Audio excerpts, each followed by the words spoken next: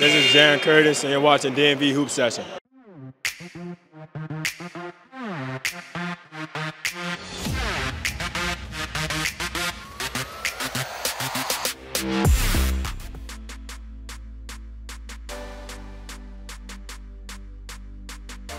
Minute left in the second half. The score is 63 to 64.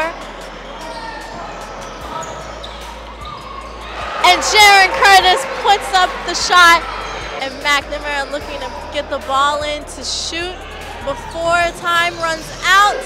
And the shot was blocked by Buckley, drawing a foul from McNamara. And Jaren knocks down the shot.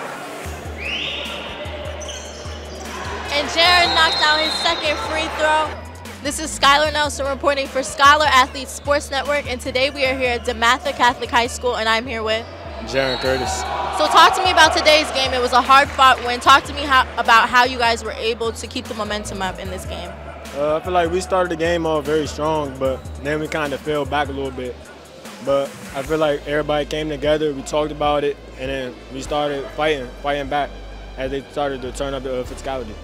Awesome. So is there anything personally that you would like to work on for the next game, and what are some things that you think that you did well here today?